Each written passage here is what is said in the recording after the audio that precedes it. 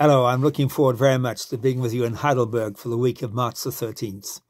During that week, we're going to look into the book of Hebrews. There isn't any book that builds a bridge as strongly between the Old Testament and New Testament as does the book of Hebrews. And there's a good reason for that. It was written to Hebrew believers, that is Jewish believers, almost certainly during a time of persecution when many of them were being tempted to go back into Judaism, back to the synagogue, to avoid the persecution against Christians.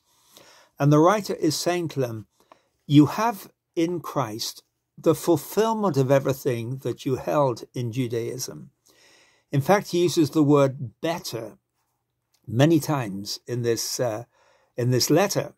He speaks of Christ being better than the angels, better than the prophets, better than Moses, better than Joshua, having a better priesthood than Aaron's priesthood. His blood is better than bulls and goats. The sacrifices are better. There's a better covenant. There is a better country to which we are heading. He even speaks of a better resurrection. But it's not all doctrinal. It's essentially a practical book because the writer describes it as a word of exhortation. A number of times he says things like, let us press on. Let us go on to maturity. Let us fix our eyes on Jesus, the author and finisher of our faith. Let us leave the elementary teachings about Christ and go on to maturity. Let us hold firmly to the faith we profess. Let us approach the throne of grace with confidence. Let us rest in the promise that God has given to us. And so it is essentially practical. And it gives some solemn warnings about what happens if we don't move on and press on in that way.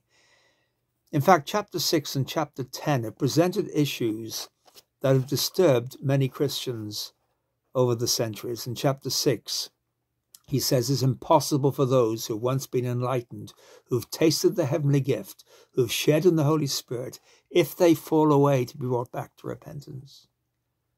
What does he mean by that? In chapter 10, he says if we deliberately keep on sinning, after we've received the knowledge of the truth, no sacrifice for sins is left.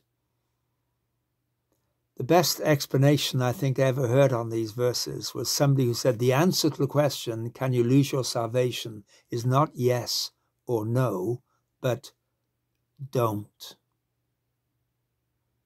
We're going to talk about how to press on and grow in Christ through this letter. It is doctrinal, and we'll look at that. It is practical, but is also pastoral. And I trust as we handle this letter, we will look at all three aspects of that, and that it will stimulate each of us to continue to grow in Christ in a fresh and deeper way. I look forward to seeing you. I hope you can make it to each session, and may the Lord bless you.